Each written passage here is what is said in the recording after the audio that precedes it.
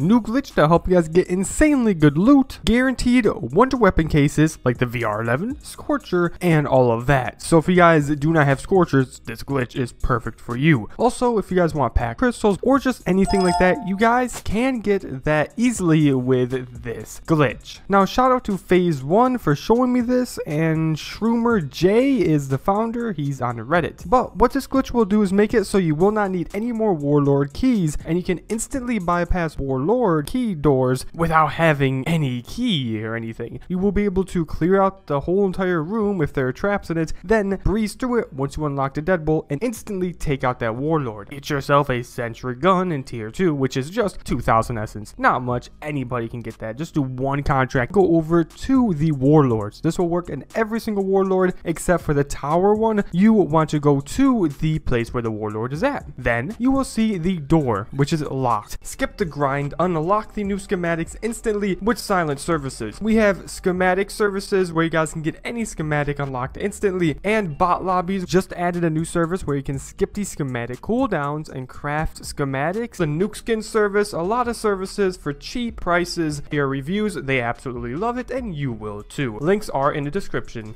You are going to be activating the sentry gun. Now, if you guys try to run into the door, if you guys activate the sentry gun close to the door, it will not let you go through the door. It will be real. All you need to do is simply walk away a good distance. I walked away all the way over to these stairs. Then you want to turn around. You don't have to go to stairs. It's just you have to walk away a good distance. But turn around, go back to the door, and simply walk right through. As you can see, it's fake now. I don't know how this is a thing, how this works, but for some apparent reason, if you walk away, then come back after going a good distance away from the door with a sentry gun in your hands, it will let you go right through the door. Now what you want to do is simply go right ahead and take away the sentry gun. You guys can loot inside the Warlord building and try to see any crates, or if it is a Warlord that has a ton of traps around, you can real quick just deactivate every single trap before you guys activate the boss. So here's a good example. This is the Warlord right here. There are traps in here. When you guys glitch through with the sentry, you will see a ton of traps. Simply take out all of the traps, then unlock the deadbolt. Same thing with the Rainmaker. If you guys do this glitch to go into Rainmaker, just simply deactivate all the traps so you won't accidentally die from the traps. This website says we're gonna hit 46,000 subscribers in 4 months. I think we can hit that sooner. Subscribe right now so we can reach that goal before 4 months. Once you guys are done unlocking the deadbolt, it will then spawn in whatever Warlord you have glitched into. You are going to be simply rushing to the Warlord and taking him out. As you can see, here's this gas. Warlord is going to the red gas and then take out the Warlord. It will spawn in a rift that has a guaranteed wonder weapon, and also you guys can get pack crystals and jug suits and just really good,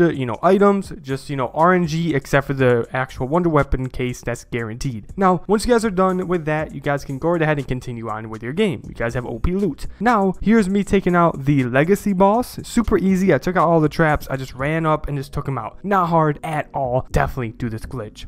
Now here's me taking out the Rainmaker. Now there is a separate glitch you can do with the Rainmaker to make it even easier to take out this boss. And this glitch is all the way over at the manor place, then go in the cave below the manor. You need to go to this light, use the Scorcher, pack a punch at once, then boost in the corner of this light and move forward. That'll boost you on top of the light, look to your right, and then boost twice while looking right here. Simply do small boost, doesn't have to be big. Then when you're here, you want to run all the way over to this other part of the underground map because you're fully underneath the map. Just be careful though, don't go too far to the right or left. Follow me, and then you guys will be able to go to this room. From this room, you guys want to jump off. Then you want to simply fall to a parachute free fall, activate the parachute, then cut the parachute. At this point, you want to boost with your Scorcher, and you're trying to boost so you glide with your Scorcher. As you can see, I boost right here, and you want to boost 50%. Don't do a full boost, do a half boost. Then you want to simply go to the water and glide through the water with this flying glitch with a Scorcher, and that will bypass the water and make it so you guys can get to the opposite side. Do not just try to swim to the opposite side. That will instantly kill your character and will not work. You have to do this gliding Scorcher glitch.